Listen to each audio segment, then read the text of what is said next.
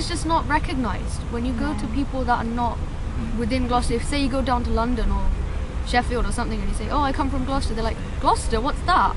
And you're thinking, well, it's my home, my town.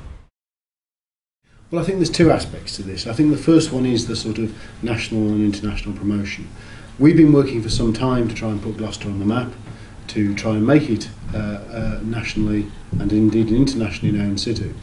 And it's important that we continue that, joining together our marketing, trying to work with both private and public sector partners to promote the city and achieve a real critical mass and a weight of promotion in the same way that other cities do. And I think that's important, and I accept we have more to do in that.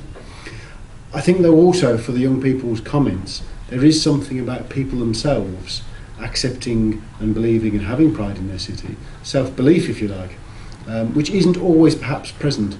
And I think people do need to recognise that they live and work and visit a fantastic place, and that they need to believe in this and promote it themselves.